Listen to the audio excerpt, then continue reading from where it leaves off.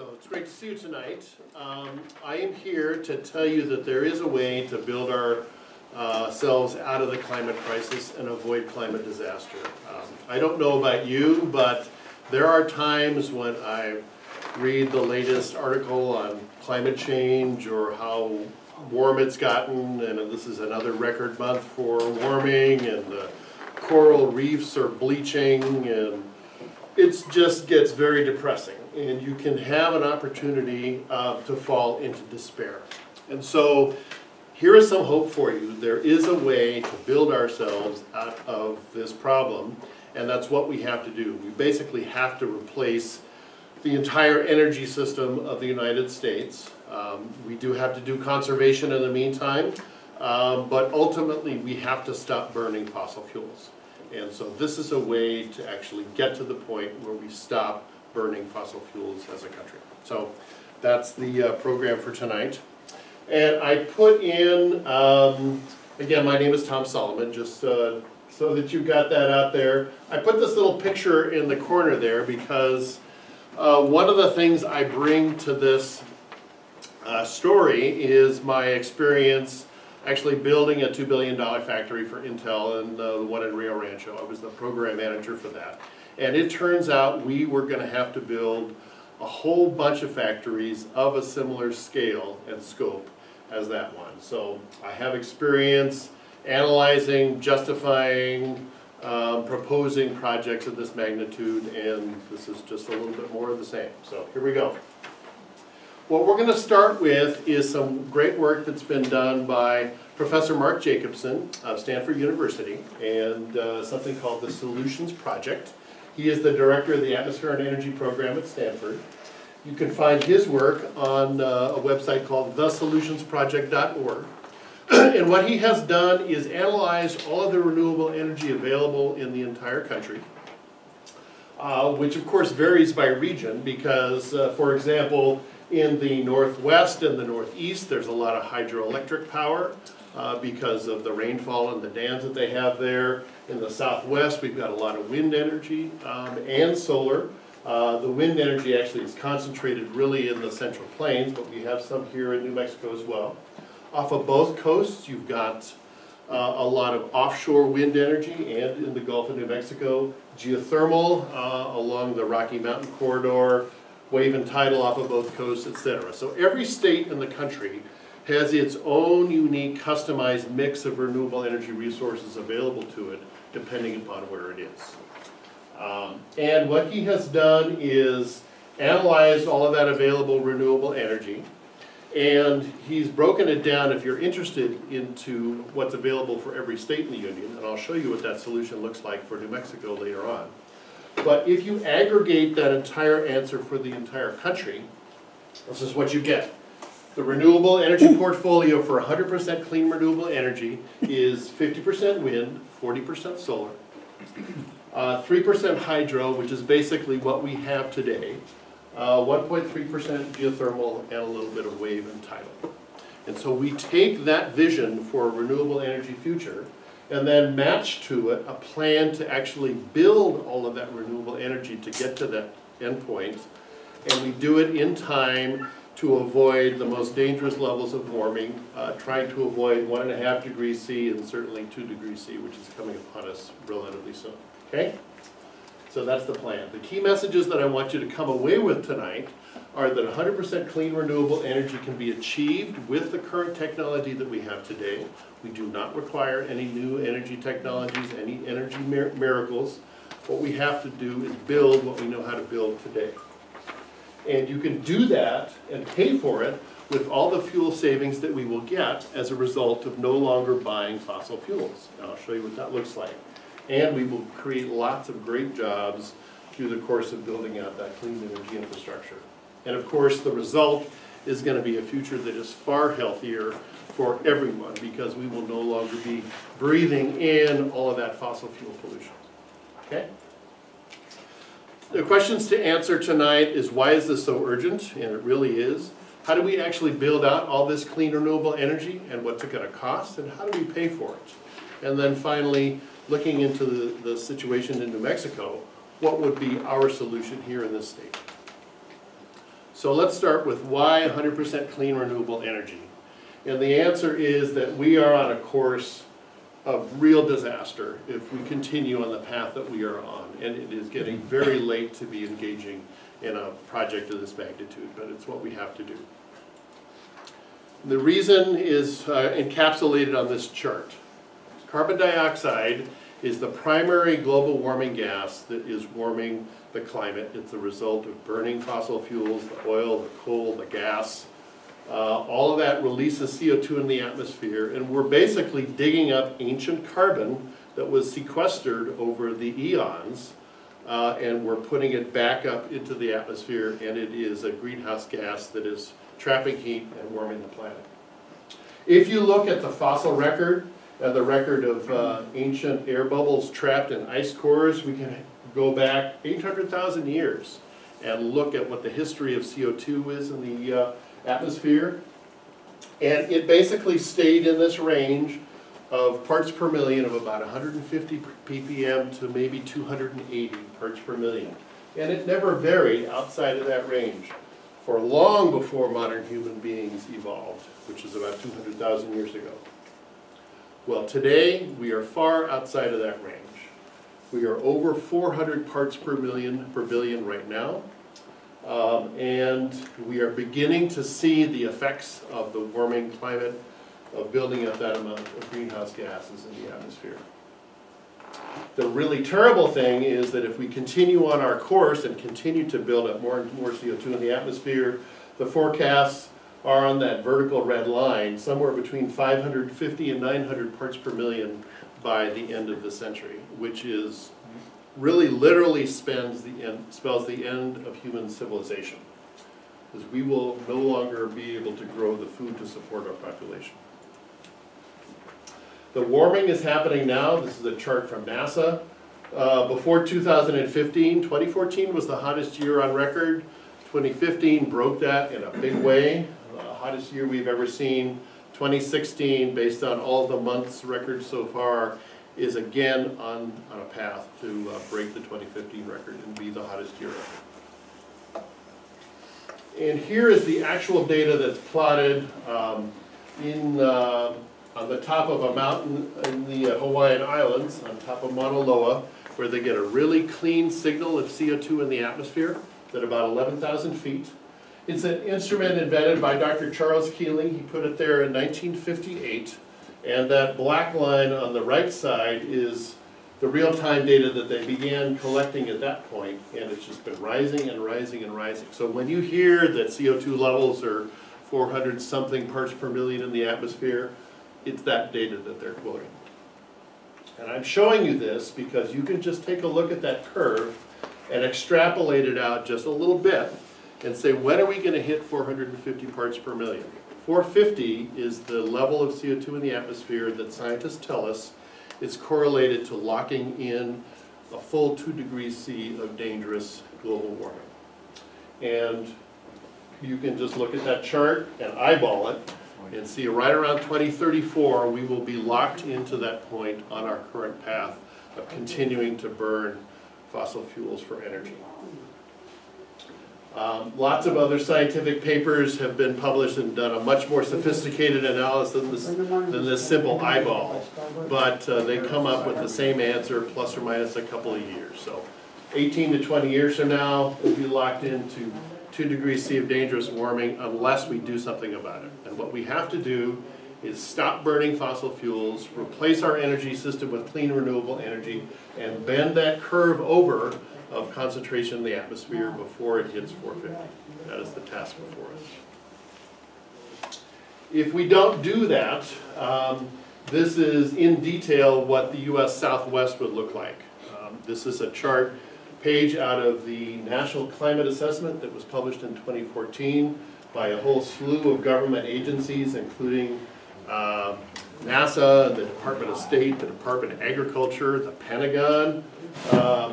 And they came together and analyzed the data and said, this is what's going to happen. We will see 8 degrees Fahrenheit hotter average days by 2070 if we don't change, with massive impacts on decreasing surface water supply, which means drought, reduced crop yields, heat waves, insect outbreaks, increased wildfires, flooding and erosion, everything that we want to avoid. So that's the future we don't want.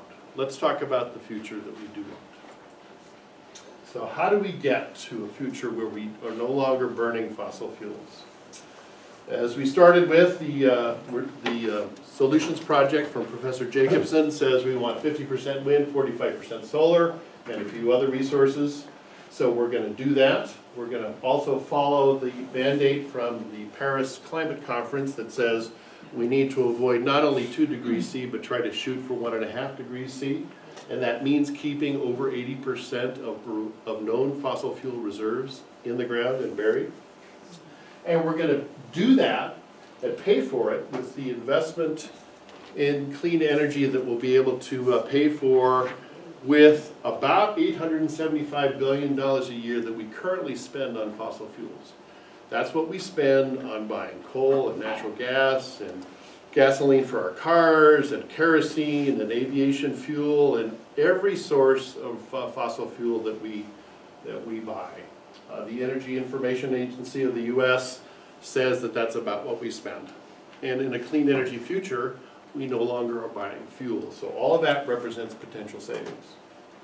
And then we had a build-out plan to achieve that future before 2040. Because doing nothing and thinking that we will be able to keep our current climate is not a choice that is available to us.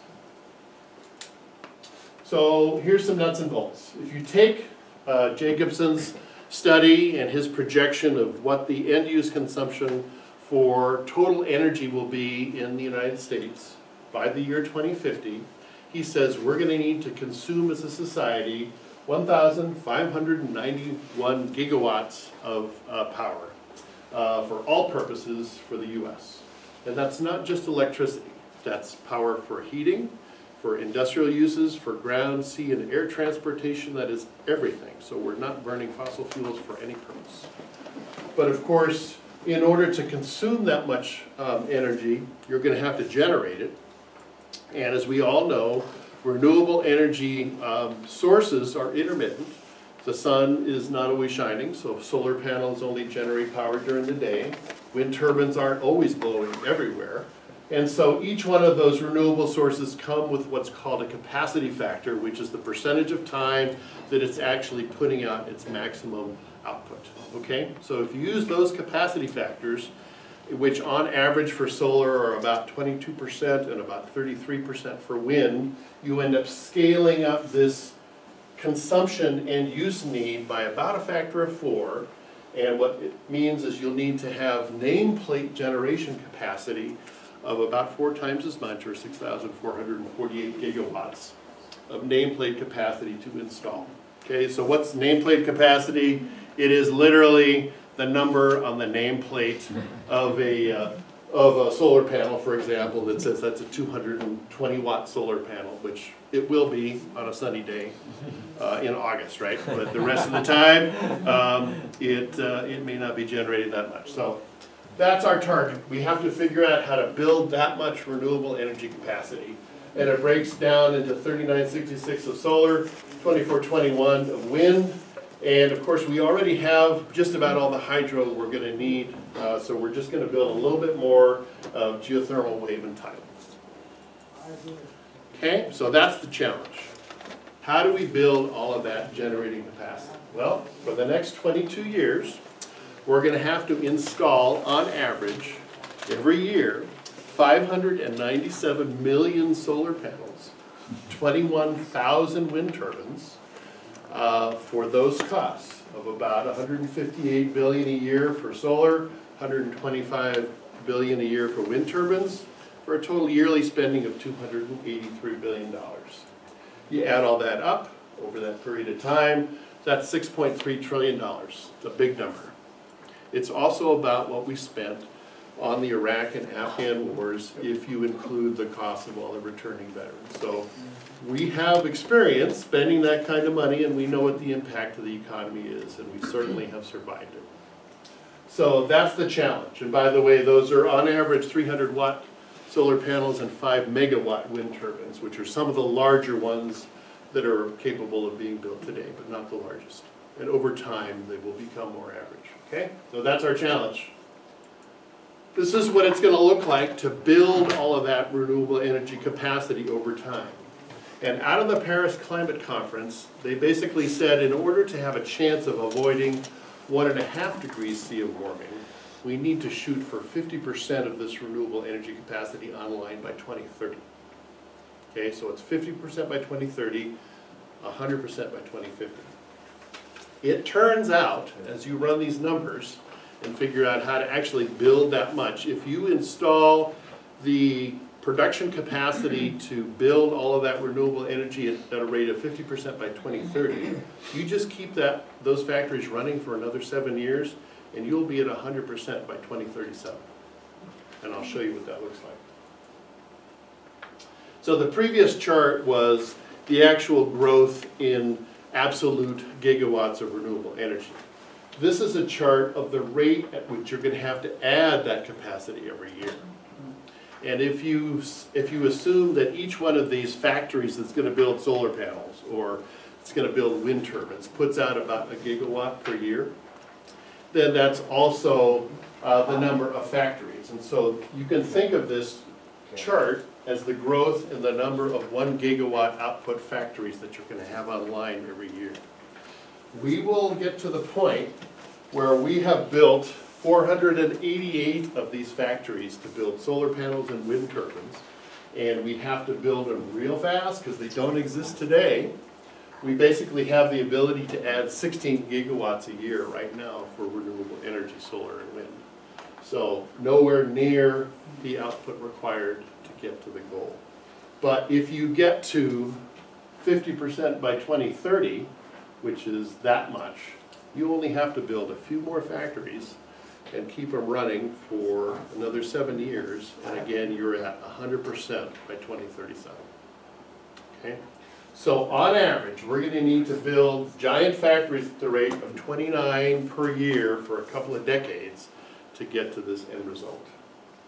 488 factories over 22 years. Okay? So here's some good news.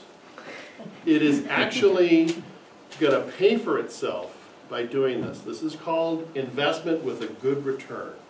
And you can think of this kind of investment at a larger scale, just the same as what many of you have already done, I think, of putting solar panels on your house. Who has solar panels on their roof? Okay. So you all know that you had to pay for those solar panels up front, or somebody did. And you put that capital investment up front, and then over time, you may end up with 0 electric bill or a very small one. And that is your return, right? That's how it pays for itself over time. You scale that up to the entire country, and it's the same thing. We have to invest up front to put in this renewable energy capacity, and then the savings start to roll in. Because if we're spending currently $875 billion a year on buying fossil fuels, then every 10% of renewable energy capacity you put in is going to end up saving you $88 billion a year for the economy. Okay? And it turns out that somewhere around 2029, we will end up saving every year the same amount of money that it's going to take to continue that investment until you get to 100%. Okay? That's where the savings and the spending cross over, somewhere around 2029. Now, the net burden on the economy is actually just the difference between the investment and the savings curve. And the area between those two curves is about $95 billion a year. So that's what we're going to have to incur as an economic burden from now through 2029, on average $95 billion a year. And of course, after 2029, the savings just continue to grow and grow as you build more and more renewable energy until you're at 100% by 2037, and then you were saving every year all of that $875 billion a year that you used to be spending on fossil fuels that you no longer are. Okay? This little tail at the far right side is the spending that you're going to have to incur to replace the worn out wind turbines and solar panels after their 25 to 30 year lifetime is up, because we will have to do that. So where could this money come from? So just a couple of proposals. One is to change the incentive structure for private industry, which is currently, especially the oil industry, just wasting trillions of dollars investing in more production capacity for oil and looking for more oil reserves. Oil reserves that we cannot afford to let them burn because 80% of the known fossil fuel reserves already have to stay in the ground. So why are they spending trillions of dollars looking for more? Stupid. So if you, you can actually look at this article, which I put a link to. In 2014, Ambrose Evans Pritchard wrote this article at the Daily Telegraph in the United Kingdom, showing how much money the oil industry was investing in foolish reserves, looking for reserves. Not a single large project has come on stream at a break-even cost below $80 a barrel for 3 years. So what's the price of oil today? Somewhere around 40 to 50. So those are all money-losing investments. So if you put a carbon tax, which would be a tax on the carbon pollution represented by whatever came out of the well or the mine or the port of entry, it would then give the signal to the oil industry to redirect their investments, of which they are currently capable of making $5.4 trillion in 6 years, redirect that to invest in renewable energy. And of course, that $5.4 trillion that they wasted over 6 years is very close to the $6.3 trillion that we have to invest over 22 years to convert the economy to renewables. A second one that might be something we would do to get revenue from the government for doing especially that upfront investment, that $95 billion a year that we have to invest.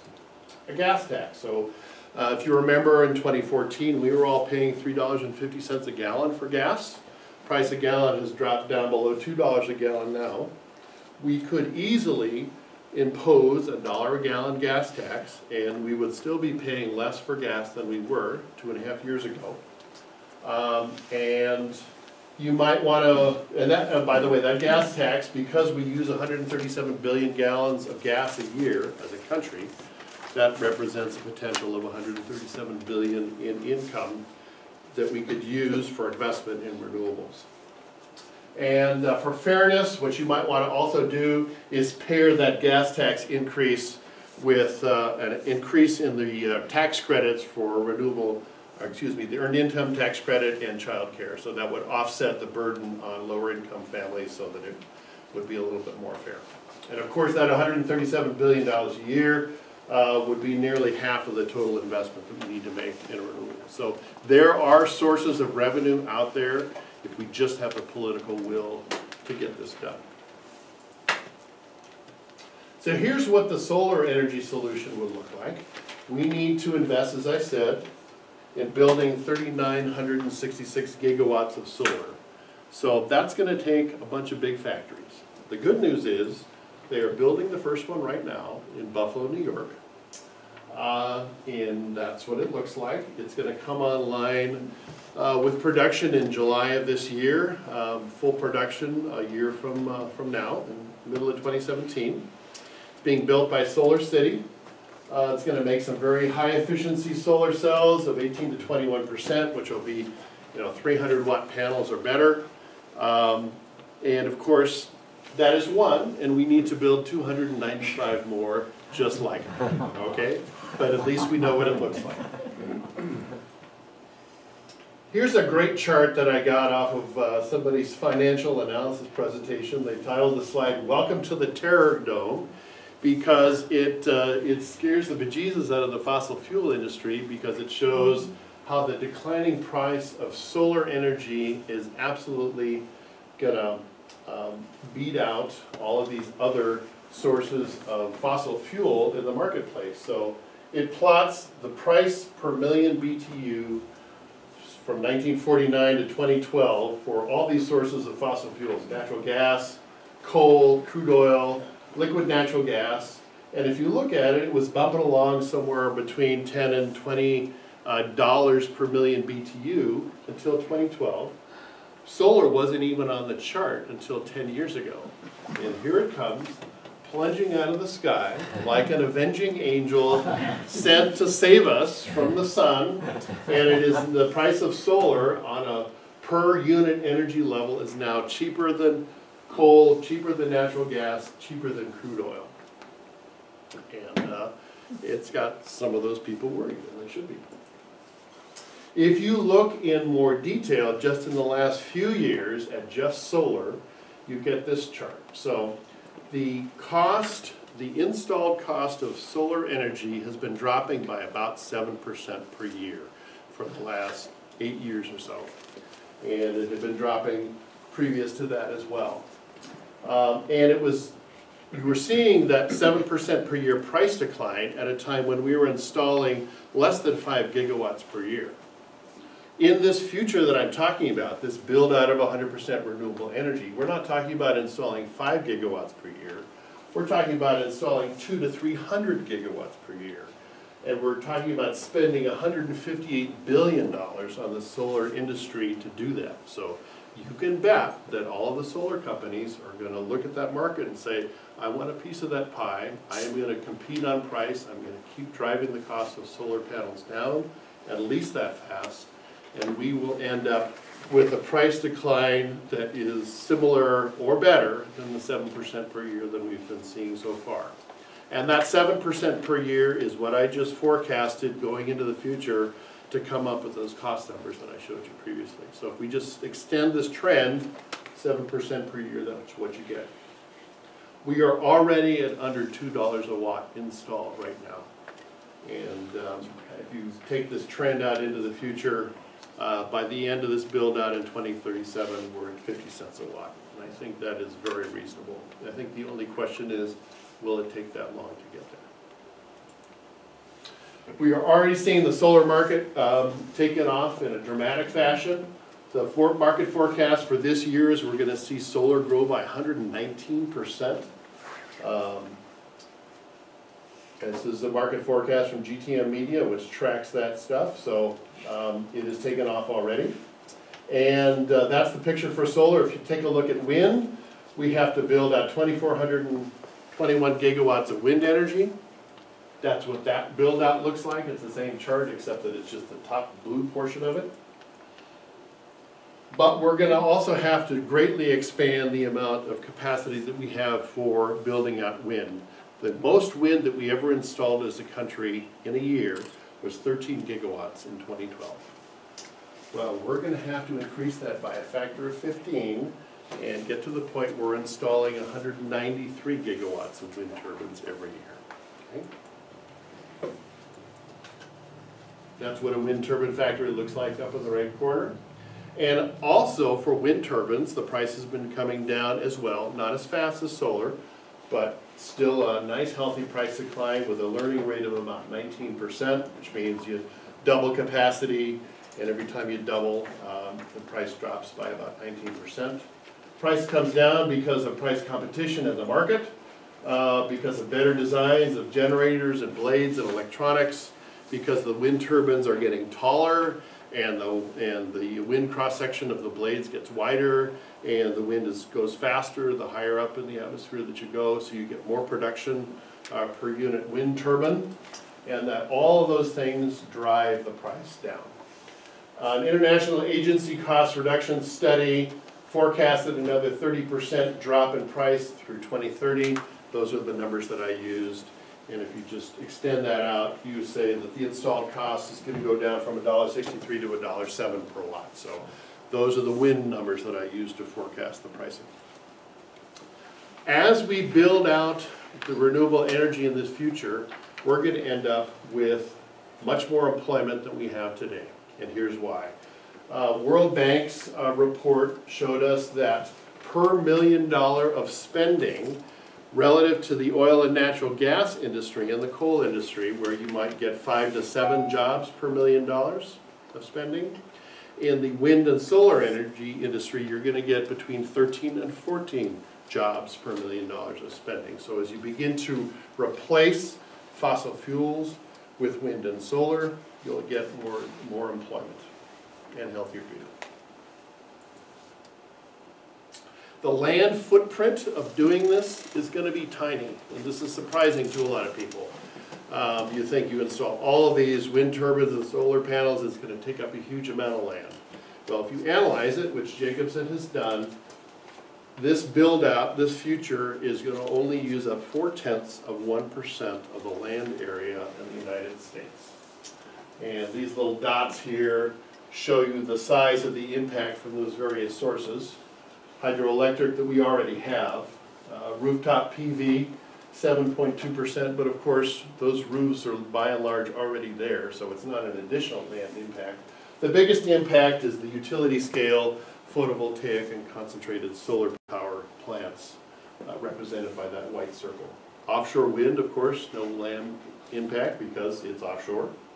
Onshore wind, if you were to count the spacing between all of the individual turbines and a big wind turbine farm, it would be that big yellow circle. But if you count only where the wind turbine tower hits the ground, the base of the tower, it's that tiny little red dot. So you add up all of these things and it's 0.4%. And of course, the wind blows mainly on the plains. And of course, we like to grow corn and wheat, and farmers love to put wind turbines in the middle of their farms, and they will grow crops all year long around those towers because they love the income stream that they get from the energy that comes out of those wind turbines. Okay? And you cannot ignore the existing land impact of our dependence on fossil fuels. From drilling and fracking for oil and gas, to mountaintop mining removal to look and recover coal, and of course what we did to the Gulf Coast with the Deep Horizon oil spill. And so those things will go away and we will end up with a cleaner landscape based on renewable energy. So that was the picture for the entire U.S. Let's take a look at what the impact is going to be and what the solution would look like just for the state of New Mexico. If you go onto the Solutions Project website, you will find a little infographic for every state of the Union. This is the one for New Mexico. And it shows the individual solutions for sources of renewable energy that Jacobson recommends. Various different flavors of solar, residential rooftops, commercial rooftops, utility scale solar plants, concentrated solar thermal. If you add up all those individual pieces of solar, it's about 40% solar. He recommends 50% onshore wind. Of course, there's no offshore wind in New Mexico. But we do have some great geothermal resources. So 10% of the solution for New Mexico is geothermal. So it's 50% wind, 40% solar, 10% geothermal, and less than 1% hydro. By converting to this future, we'll be generating about 30,000 jobs in New Mexico by building all that out. And to install it all, we would need to install 213 wind turbines a year and 2.5 million solar panels a year. The cost would be about $1.7 billion in spending, and that includes the geothermal. And just by example, a gas tax just on the gasoline that we buy in New Mexico would pay for more than half of that, or $978 million a year. Okay? And that, by the way, is if we only build out what would be required to cover the energy that we consume within the state of New Mexico. Being the sunny and windy state we are, we should be building out way more and exporting this energy to other states to use. Because we are rich in renewable energy resources, and then you would multiply those jobs figures significantly higher than that. New Mexico currently is one of 20 states in the union that are already at grid parity, and what that means is that it is financially beneficial to any homeowner to even take out a loan to buy solar panels to put on their roof, and they will be able to pay that back through the reduction in their electric bill that might go down to zero. So grid parity means it's cheaper to go solar than to just continue to pay your electric bill. 20 other states are like that, in the country today. And because the price of solar, as I said, keeps going down at 7% per year, within just 4 more years, that 20 is going to expand to 42 states. And it will continue to grow like that because the price of solar is going to continue to drop, as opposed to burning coal for electricity, whose prices will continue to rise. Solar energy in New Mexico is also a great clean industry and providing some excellent jobs in the state. There are 1,900 solar jobs already in New Mexico in 102 solar companies. That industry is growing at about 12% per year, and they are really good jobs. $20 an hour is the median wage for a solar panel installer. So not too many other industries in New Mexico that you can point to that have this kind of economic growth and benefit and impact. And by comparison, this is of course what the solar resources look like in the United States, really concentrated on the U.S. Southwest. The wind resource map in the country is concentrated in the Central Plains, but in the Eastern Plains in New Mexico, we also have some really good wind availability, and that's by and large where the wind turbine farms are mostly going. Not all, but most, and that's where we should invest in them. As an aside, if you take a look at where we currently do wind turbine manufacturing in this country, it's really clustered around Ohio and Pennsylvania and around the Great Lakes. To our knowledge, there is not one wind turbine or a wind tower manufacturer in the state of New Mexico, which just seems like a travesty to me. So another great opportunity for us to grow the economy by investing in renewable energy. And then finally, the geothermal map of the United States.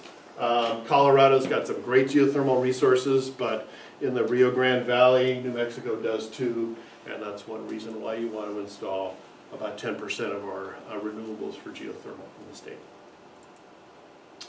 If you take a look at all of the benefits of renewable energy to the state of New Mexico and put it on one little infographic chart for us, we did that. Here it is. Clean energy can provide for New Mexico all of our solution, and it would be 50% wind, 40 solar, 10% geothermal. We talked about the jobs that we have a benefit from. One thing we didn't talk about is the health benefits.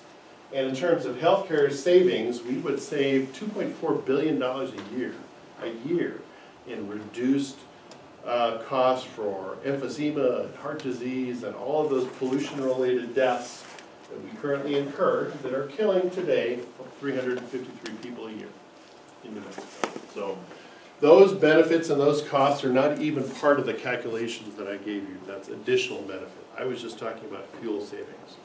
Health savings are on top of that. So getting close to the end here, we talked about how to build out all of the renewable energy that we're going to need for 100% future. But of course, we're going to have to change things on the consumption side. We will need fully electrified transportation, electric cars, electric trucks and trains. We will need renewable energy transportation on the air and the sea. It might be from algae-based biofuels, of which there is actually a company in New Mexico called Sapphire Energy, and based in Las Cruces. Or it might be compressed cryogenic hydrogen, which is what Jacobson recommends.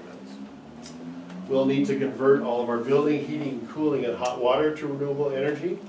And some great opportunities to engage in efficiency at the same time we do those conversions. And we will need a smart grid to interconnect all of these intermittent sources of renewable energy. Estimates for the cost of a smart grid are somewhere around $400 billion, so that would be something like $20 billion a year for 20 years to get us a smart grid. And then finally, the remaining investments in that 1% of renewable energy that isn't wind and solar to build out the geothermal, the wave, and the hydro. Okay? So in summary, we know that the solutions to converting to a new renewable energy economy are here now today. The barriers to doing it are not technical, they are purely political, but the need to do it is urgent. The resistance, of course, comes from the economic sectors that are going to lose their share of that $875 billion a year we are currently spending on fossil fuels. We know that the U.S. economy can handle those costs, which are comparable to the Iraq and Afghan wars, and we'll pay for it by saving the money that we're spending on fossil fuels today.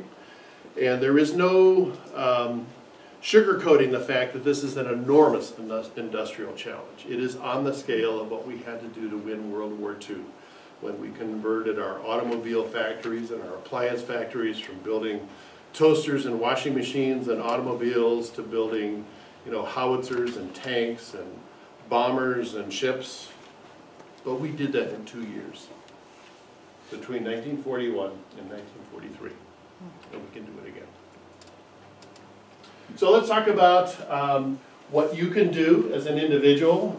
There's a lot of things that you can do to be more energy efficient, converting your lighting to LEDs, looking at electrified vehicles, buying Energy Star appliances and power strips that you can turn off when you're not using them.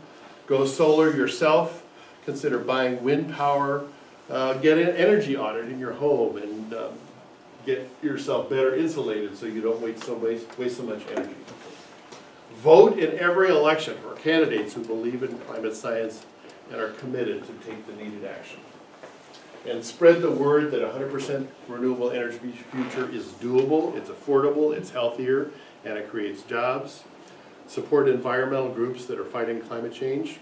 And think about divesting your 401k, because investing in fossil fuel companies not only gives them benefit, it is destroying your portfolio because they're lousy investments today. So, one thing that we are specifically doing as 350 New Mexico, in conjunction with the Sierra Club and Interfaith Power and Light and a whole other list of renewable companies, or environmental companies, is urging this New Mexico State Legislature to invest the renewable portfolio standards all the way up as to where we need them, which is 50% by 2030 and 100% by 2050. And we will be working with our legislators to craft a bill, introduce it into the legislature, and when we have a governor that's capable of signing such a thing, to get it passed. Another reason to vote. So that's the end of my talk. In the future, and we can do this. Thank you.